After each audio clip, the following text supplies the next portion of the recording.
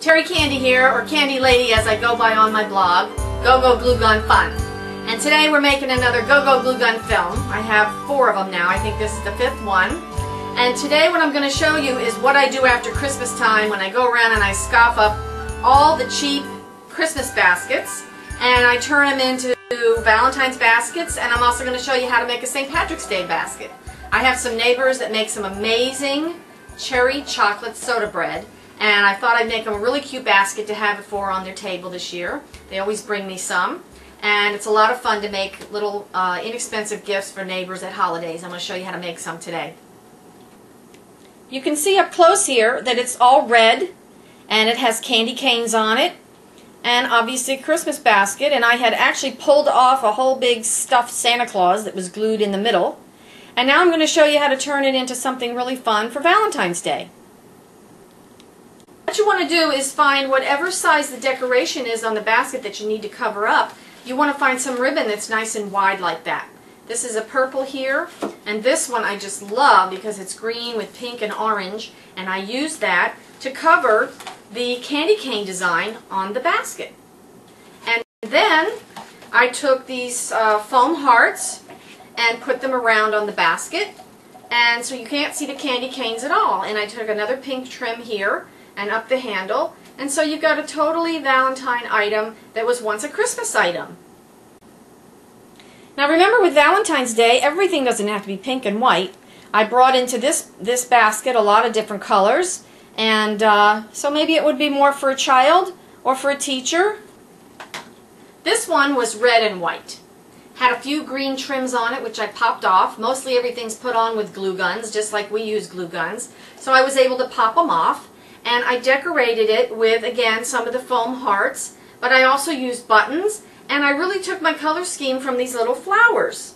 I use these in a lot of crafts. They're from the fake Hawaiian leis that you can order through.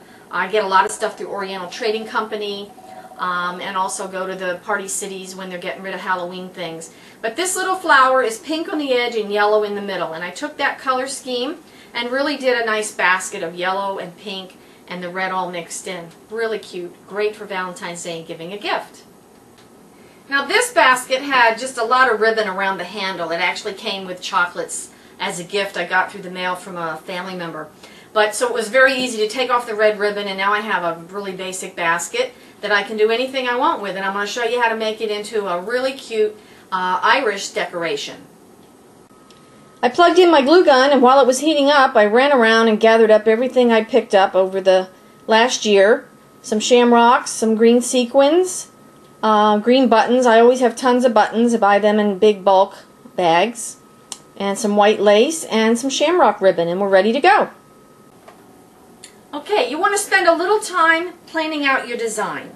Decide if your ribbon's going to go around the handle, if it's just going to go around the edge, how you're going to do your shamrocks, how you're going to do your buttons, if you're going to do the sequins, which is a little wild, but if you use a little bit of it, it could be very tastefully done.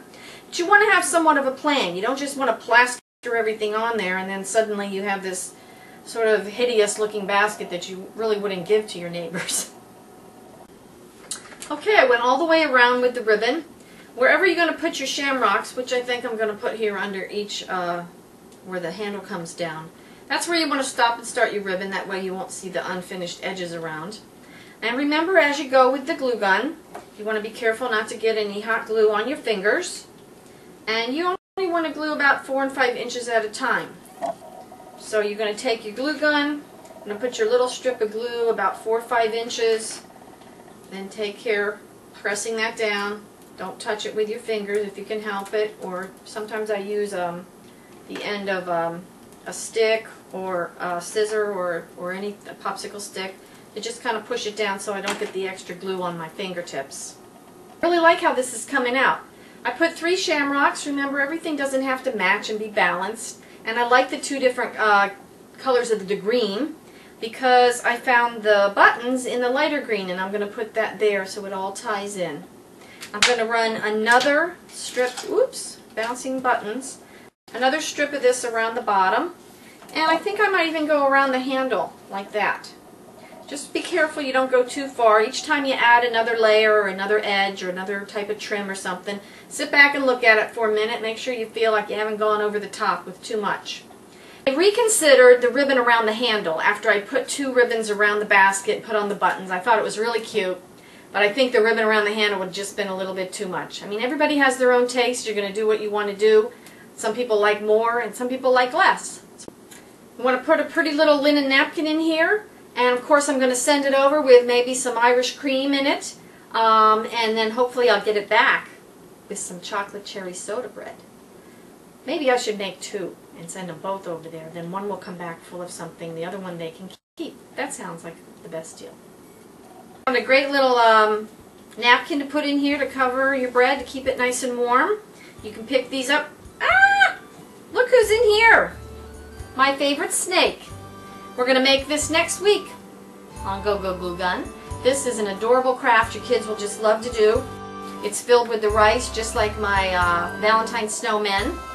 Google eyes, tongue, and really cool rattlesnake tail. So I'll see you next time for another episode of Go Go Glue Gun Fun.